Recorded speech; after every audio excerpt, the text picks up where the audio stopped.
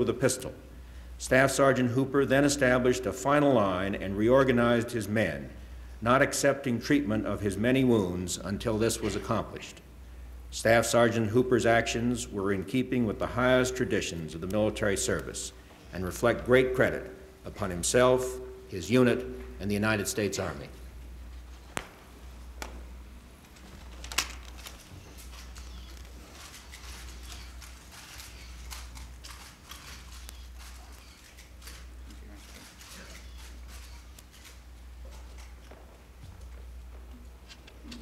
The President of the United States of America, authorized by Act of Congress March 3, 1863, has awarded in the name of the Congress the Medal of Honor to Specialist 5 Clarence E. Sasser, United States Army, for conspicuous gallantry and intrepidity in action at the risk of his life above and beyond the call of duty. Specialist 5 Clarence E. Sasser distinguished himself on January 10, 1968, while serving as a medical aid man with Company A, 3rd Battalion, 60th Infantry, 9th Infantry Division in the Republic of Vietnam. His company was making an air assault when suddenly it was taken under heavy small arms, recoilless rifle, machine gun, and rocket fire from well-fortified enemy positions on 3 sides at the landing zone. During the first few minutes, over 30 casualties were sustained. Without hesitation, Specialist Sasser ran across an open rice paddy, through a hail of fire to assist the wounded.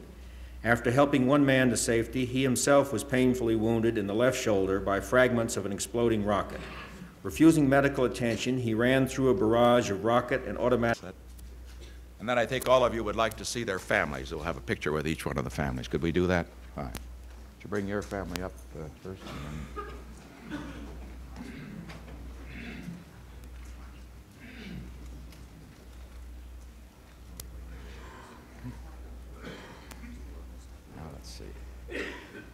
I think the mother and father ought to get over here. Now just one each family group. Otherwise they're going to cut some. They cut some of you out. You know. You better watch out. There we go. Now this family is from New Jersey, Trenton, New Jersey, right? Yes, sir. And your boy said that when he came in, you tell him what you told me.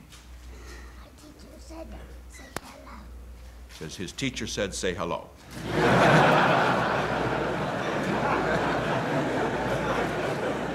He's going to go far with his teacher. He's in the 1st grade. All right. In the Houston area. And you still live in Texas? That's right. And you're stationed on Fort Bragg. Oh, Belvoir.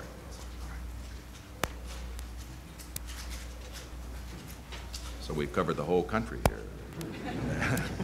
The East, West, and California. It's quite a distance. Yes.